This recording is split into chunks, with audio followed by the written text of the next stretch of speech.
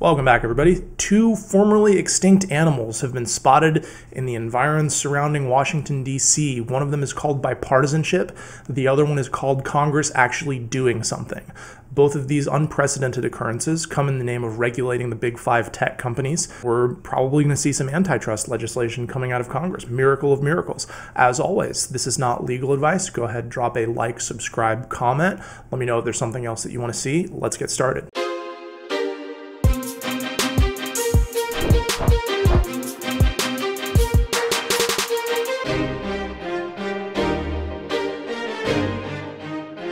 So we've got four areas today. First, we're going to talk about who's in the crosshairs. Second, we're going to talk very briefly about what antitrust law prohibits. We won't get into too much detail. You could spend an entire career, let alone an entire YouTube video, talking about antitrust. Third, we're going to talk a little bit about the history of these guys, because this is not the first time that any of them have been in trouble. And fourth, we're going to make a couple of very broad predictions about what might happen here. Now, for our first topic, who's in trouble here? Who's in the crosshairs? Well, it's the so-called Big Five mainly: Google, Apple, Microsoft, Amazon, Facebook. So these companies, I'm betting that you have at least a couple of products from at least a couple of those guys. Maybe you're watching this on a product made by one of those guys. They have their fingers in many pies worldwide, all kinds of different countries, all kinds of different sectors, and that is sort of the problem. Now you have a bipartisan effort that the left has always been suspicious of big business, and the right now feels that a lot of these internet companies are suppressing conservative speech. As a result, you have this kind of strange bedfellows bipartisanship where both sides of the aisle believe that these companies ought to be regulated for drastically different reasons. For our second area, we're going to talk about very, very summary level. What does antitrust law prohibit? Now, forgive me if this is perhaps less than completely comprehensive. You could spend an entire career studying antitrust law, and many people do. But the basic idea is that things that restrain trade are illegal, right? Contract combinations, conspiracies, and restraint of trade. Mergers or combinations that lessen competition. So there's three basic statutes that you're concerned about when you're talking about antitrust law. You're talking about the Clayton Act, the Sherman Act, and the FTC Act. Now, those are all broad and expansive. So I'm going to give you a few examples of things that you maybe can't do, and we'll bleed in a little bit into the history, which is what we'll talk about next. So if you and I own shops on the four corners of an intersection, and those are the only shops in the city, it would be illegal for us to all get together and say, hey, let's charge X dollars for the widgets that we sell, so that consumers don't have a choice and they have to pay the higher price. That's illegal. This is based on the fundamental economic idea that competition sets prices at an efficient level. And you could draw a supply curve and demand curve and do the whole economics thing. But essentially, firms competing with each other and businesses competing with each other based on the laws of supply and demand tend to create the best economic outcome for consumers, meaning the best price, best quality, et cetera, et cetera. A restraint of trade, be it by some sort of conspiracy, be it by some sort of agreement among firms, whatever, is illegal. Moreover, you're not permitted to use your monopoly power in one area of the market to go unfairly compete and suppress competition in another area of the market. This brings up 2 points. First, a lot of people are under the mistaken impression that monopolies are always, under all circumstances, per se illegal. That's not the case. A monopoly that you've achieved by being the best product rather than unfairly stamping out your competition, a monopoly that you've achieved on the field of battle in the free market instead of consolidating the industry around you, that's okay. What you can't do is that unfair competition, suppression, unfair consolidation, et cetera, et cetera. The second point to make here is that this should remind you of the Microsoft antitrust lawsuit in the 90s. So we'll use this to pivot to our kind of third big area, which is what are the history around some of these guys? Well, we'll start with Microsoft. So back in the 90s, Microsoft Windows was, and to a large extent still is, the operating system of choice for businesses around the world.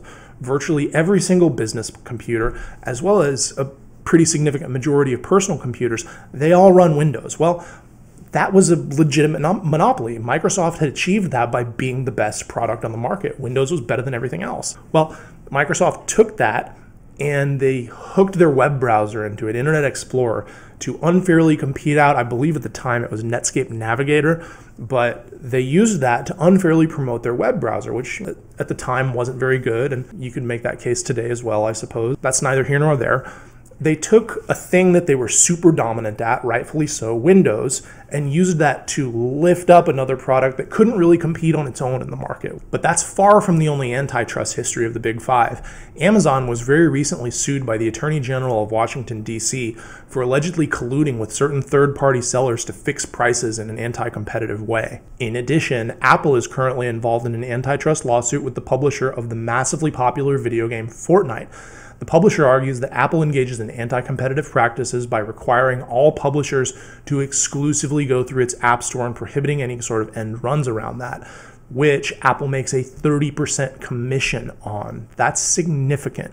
The final arguments in that case were held in May, and we're expecting a verdict probably in the next few months. Apple's App Store is also the subject of a currently pending antitrust lawsuit by the European Union. Should the US decide to regulate Apple under anti-competitive antitrust provisions, they won't be alone. The EU has already gone there. Facebook is under fire for all kinds of things, not least of which includes Mark Zuckerberg sitting in front of Congress to answer questions about this whole Cambridge Analytica scandal and promising to make a whole lot of changes that may or may not have been implemented, as well as probably a lot of the GDPR was inspired by Facebook's data collection practices. But that misconduct is not Facebook's current issue. Currently, the regulators are pissed about Facebook's acquisition of WhatsApp and Instagram in an alleged bid to knock off its competition. That sort of industry consolidation is exactly the type of thing that the antitrust laws are designed to prohibit. Last thing I'll say about Facebook is you may have noticed some of the advertising campaign that they've been doing, trying to promote a nationwide new set of privacy laws. Well, probably a lot of that comes in response to the California CCPA, the California Consumer Privacy Act, which regulates data in a very similar way to the European GDPR.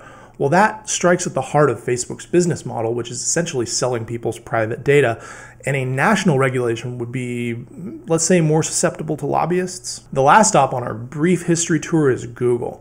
YouTube, which is owned by Google, was slapped by the FTC in 2019 for $170 million for violation of COPPA, the Children's Online Privacy Protection Act. Moreover, in October of 2020, the Justice Department and 11 states sued Google over antitrust concerns, alleging that its monopolization of search made it very difficult for other companies to compete. In this context, note that Google pays Apple billions of dollars every year to be the default search option on its devices. Our fourth and final topic today is what's actually going to happen here. Well, if we know anything about what happens when tremendously powerful companies bump up against Congress, regulatory capture is a real thing, and there's a reason that Facebook has been lobbying for nationwide privacy regulations.